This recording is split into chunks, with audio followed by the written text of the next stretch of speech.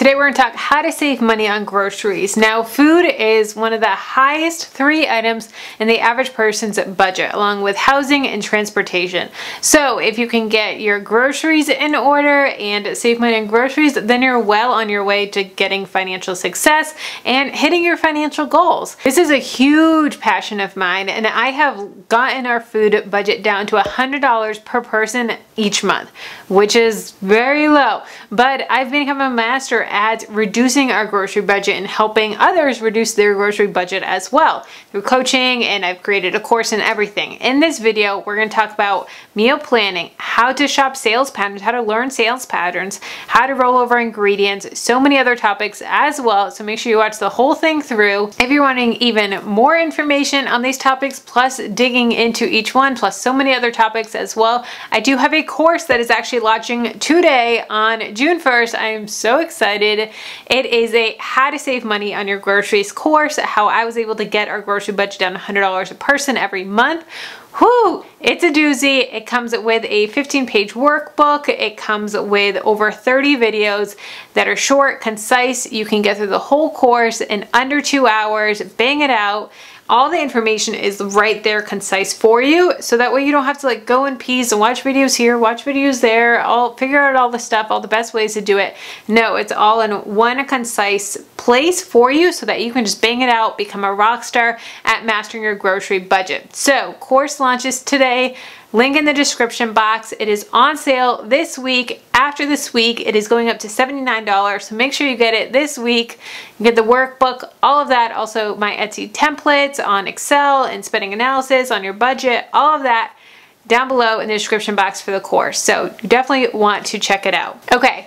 I want to preface this video on don't compare your journey to others. So we're going to talk about different tips and different ways that you can save money, but your journey is your own. So we may talk about things like cooking from scratch, and that's going to be the best way to save the most money versus buying pre-made, pre-cut foods, pre-made in the frozen kits, meal services, different things like that. But if you are someone that is going and working, 50, 60 hours a week, you get takeout, you go through the drive-thru every single night, and you want to pick up a rotisserie chicken, that's totally okay. Now, could you save more money by buying a whole chicken and cooking it yourself by roasting in the oven or cooking in an Instant Pot?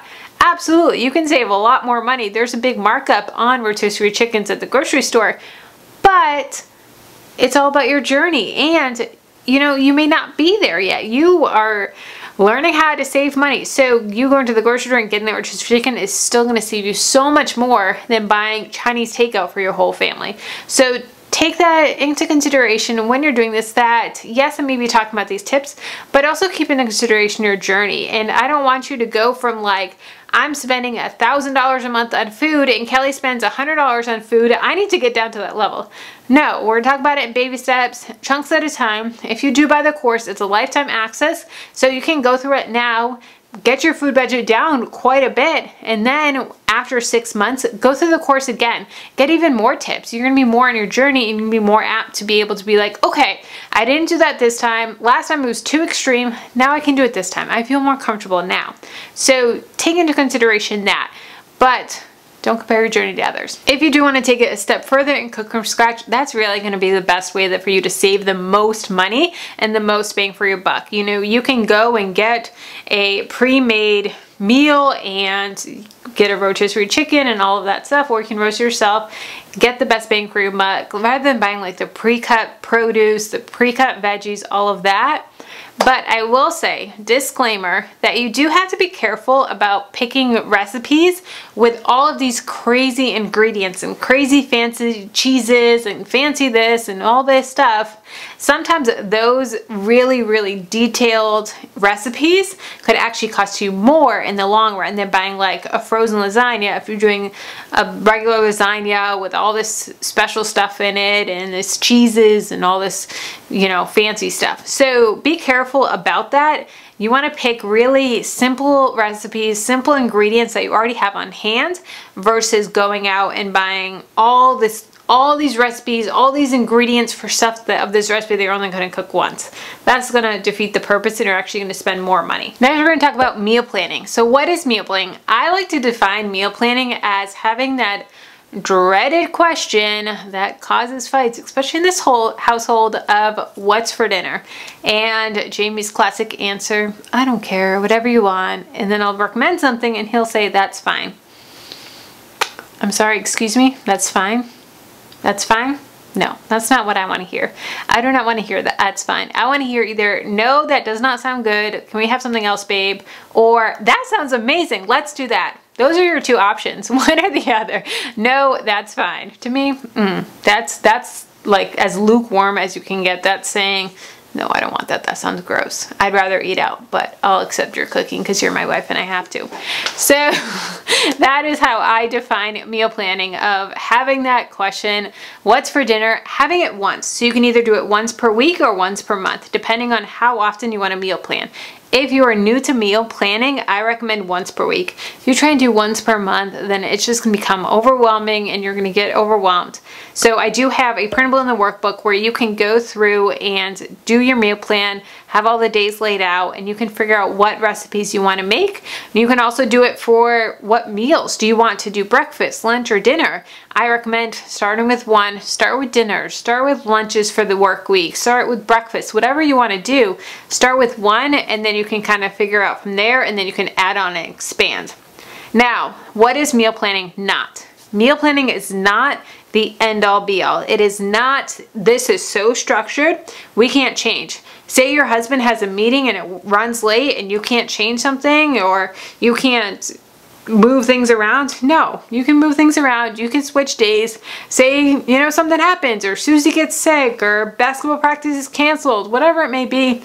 You can move the days around. You can rearrange them. So it's not an end all be all. It is just simply a guide of what the heck are we having for dinner? What are our options?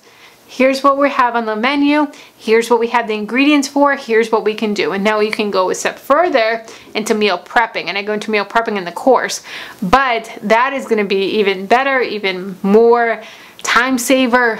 But meal planning is such an easy way to just take your stress off. What is your goal for meal planning? Obviously, we want to save time. Obviously, we want to save money, but it can go further. Do you want to eat healthier? Do you want to cut out a certain type of food? Like, do you want to go paleo? Do you want to go gluten-free? Do you want to go grain-free? Do you want to go keto? Do you want to go vegan? Do you want to go whatever lifestyle food choice you want? You could factor that into your meal planning. So go deeper. What do you want out of meal planning? You know, are you trying to make some lifestyle changes for you and your family? Are you trying to lose the quarantine 10, 15 pounds that you've gained? Because I've certainly gained 10 pounds and yeah, we're getting back on track here. But what do you want from meal planning? What do you want to get out of it? How do you want it to benefit for your family? That's going to be a big part of your why, and that's going to help keep you motivated when you're like, I don't want to do this. I don't want a meal plan. So keep that in front of you. Keep that as your why. If you do want to spend a little bit of money, there are meal planning services. A really, really cool one is called Eat This Much. You can go in and put in what type of plan you want. You know, if you want keto or vegan or gluten-free or grain-free or whatever it is, weight loss, whatever it is, you can put that in there, and then they'll send you emailed recipes. They'll send you shopping lists. They'll send you everything. It's a really, really cool guide. It's a really cool service. I do have a coupon for you guys of 25% off if you use Freedom in a Budget coupon code. Also, I'll link it down below. So if you want, you can pay a little bit of a service fee of having a service like Eat This Much. They're awesome. But, you know, also the same with Thrive. Thrive Market is another great one that's it's a little bit, I think it's better than a meal delivery service. Meal delivery service, I think they're still, that meal delivery service is kind of like in the beginning where it says don't compare your journey to others. If you are getting takeout a lot, a meal delivery service is going to help you save money. Like ones like where you cook your own food, where they give you the ingredients and the meat and everything, you cook your own food each night. That's going to help you save you money from, you know, going takeout. But for me, that would be more expensive because I already know how to buy and shop, and I already know how to make my food from scratch. So for me, it would be a lot more money and my budget would go, woo, it would go way up from that. So it all depends on your journey. But Thrive Market is more of like a grocery shopping type of thing. So I'll have links to them, but really hone in on your why for meal planning. What do you want to get out of it? What lifestyle do you want? You know, low carb or gluten-free or whatever it is. Lose money, spend less money, lose weight. That is our big goal for meal planning. This is kind of just fire hose of information. I'm sorry, it's just kind of all thrown at you. But if you're finding value, and I would love for you to subscribe to my channel, like this video. It really helps with the YouTube algorithm. I do have a newsletter. Sign up for the newsletter. I do have a Patreon for more videos kind of like this. Sign up for that. All the links and everything will be down below. Like this video. That really helps with the algorithm. You guys are awesome. But next on the list is keep an inventory of your pantry and shop off of that inventory of your pantry. For so long, what I was doing is I thought I was awesome. I was meal planning and meal prepping and doing all this stuff. I'd make my grocery list. I would, you know, look at all the recipes and the ingredients of what I need, make my list, go shopping. Then I would come home and I have the list at home. So I was buying doubles and it was a waste of money and I wasn't saving money. So what I want you to do is go through your pantry, go through your freezer, go through your fridge. I have printables of all of those where you can take a record of it and write down how many you have. So you can have, I have stewed tomatoes. I have 6 cans of stewed tomatoes.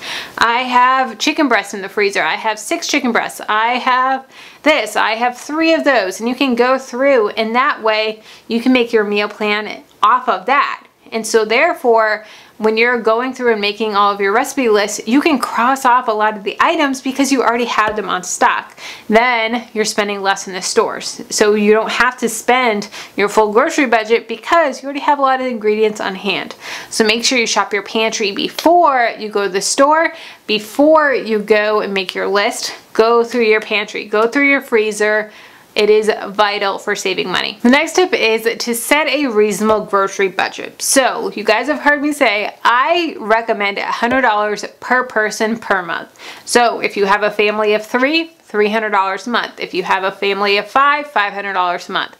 Now, that is the end goal of where you want to get to. But like I said in the beginning, don't compare your journey to others. Don't get overwhelmed.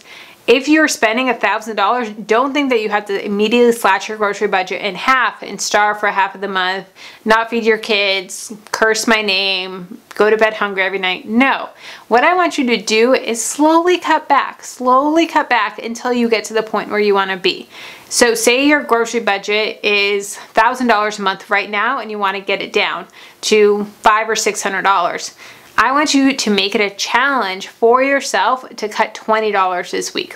What can you do? How can you cut $20 from your grocery plan? I bet you if you did a lot of these steps, you would be able to cut $20 easily. So cut $20. So now you're at $980 for the month. Okay, we're gonna sit there. We're gonna do $980 for a couple weeks until we get more used to it, until we feel comfortable with $980. Then you're like, all right, I got this. Then what you're gonna do next is cut another $20 or $30 until you feel comfortable at that point. And then keep on cutting until you get to the point you want. Also, track your spending. Track your spending. You guys know I preach track your spending with everything across the board. We are zero-based budget people. You guys know my Excel budget. I'll have a link for it down below. But track your spending. Track your purchases. Now, if you are tracking your spending every couple days, it's not that bad. You don't feel overwhelmed. It takes 5 minutes. It's super easy. If you wait to the end of the month, 2 things are going to happen. 1, you're going to get overwhelmed. It's going to take you an hour. You're going to hate it. You're going to be miserable and you're never going to want to track your spending again. 2, it's too late. You already went over budget. You already were like, oh crap, we went $100 over budget and now there's nothing we can do. Oh well, guess we'll have to figure it out next month or do a little bit less next month. No. If you are in your budget every couple of days, you're going to be able to be like, oh, we went over budget this week. Next week, we got to cut budget a little bit. We got to make up for it. So if you're in the budget, you can see when you need to cut back, when you need to be like, all right, we got to rein it in next week. Maybe do a pantry challenge. I have a really fun printable in the workbook. Now, if you guys don't want the full course, but you want just the workbook, I do have it on my Etsy shop, but be warned, the workbook comes with the course, so don't get it on Etsy if you're going to do the course. I don't want you to pay for it twice. But for the workbook, I have a printable on a pantry challenge. So each week that you do a pantry challenge, not consecutively, but if you do a pantry challenge where you're not going to the grocery store except for non-perishables like milk, bread, eggs, and stuff, then you can color it in the little jar, and then when you get up to all your jars colored, then you get a reward. So you can have the reward for whatever you want. You can do it for a date night, you can do it for a pizza night, you can do it for whatever you want, a manicure or something. Have the reward, and then it gives you motivation to do a pantry challenge. So that's a fun way to mix things up. But a pantry challenge is really great when you have overspends on your grocery budget, and then you can be like, oh crap, we gotta eat from the pantry. Guys, I'll be honest, when this whole quarantine thing happened, I didn't want to go to the grocery store because of everything that was going on. I had enough food in my house. I was able to go 3 weeks without going to the store. 3 weeks. Because I had so much food in my pantry, in my fridge, in my freezer. I was not hurting for food. I was not feeling deprived. It was just simply like, oh crap, we don't realize how much food we accumulate in our fridge, in our freezer, in our pantry, because we're just so used to buying. But do a pantry challenge and I guarantee you, you will have enough food to get you through the week. Next is shopping in bulk. So shopping in bulk, it can be a really, really great way to save money. Now, if you're shopping at places like BJ, Sam's, Costco, those are awesome ways to save money. But you have to be careful because marketers have caught on. Marketers have learned that if you just put things in big bulk, that people automatically assume that it's cheaper than buying it at the normal grocery store or at places like Aldi or wherever it is. So therefore, make sure you're using the cost per ounce and doing the math. Now, Aldi is awesome because they have the cost per unit, cost per ounce right on the label. So when I'm looking at something like, I don't know, like chicken breasts, like frozen chicken tenders or something like that, I can look at the 3-4 different options and see, okay, this one is 22 cents per ounce, that one's 25 cents per ounce, that one's 26 cents per ounce. They all look the same. They all look the same bag. One of them may be even cheaper. The 26 ounce one may be cheaper per ounce or per bag, but in the long run, it's actually cheaper than 22 because of the way that the bags are. They all look the same, but you really have to be careful of cost per unit, cost per ounce. So make sure you're using my cost comparison chart where you can go and write it all down, keep track of that, because honestly guys, they'll try and trick you. You know, they may say this jar of peanut butter, 2 jars of peanut butter at Costco is going to be cheaper than this place at Aldi, when not necessarily. They may, you know, increase it because it's buying a bulk, people just assume. So don't assume that buying a bulk is cheaper. Guys, marketers have caught on. It's annoying, but it is what it is. So definitely check that out. Definitely make sure that you are cost comparison. Do the math. Quick, simple equation that you can do on your phone. We all have our phones at the grocery store. Pull the calculator and do the math really quick. So like I said, I have the workbook down below on my Etsy shop. I also have my course available. It will be on sale for 1 week only, and then it goes up to $79. So make sure that you get it this week. Get it today. Huge sale. I'm excited. It's gonna be awesome. I've already had a bunch of people go through the course and gave me lots of great feedback. They all loved it, so I really think that you will love it as well. And if you're one of the first 50 people, then you will automatically be entered into a $100 Amazon gift card giveaway, which is amazing. So you can choose from Amazon, Target, or Home Goods, because those are awesome stores. So be one of the first 50 people to get the course, and you will be entered to get a $100 Amazon gift card. If you want to know more about Fetch Rewards, an amazing app where you get free gift cards just by scanning your grocery receipts, scanning your Walmart receipts, Target, gas receipts, all of that, check out this video here. And if you want to know my top money saving challenges to get you on your goal to saving more money, check out this video here. No.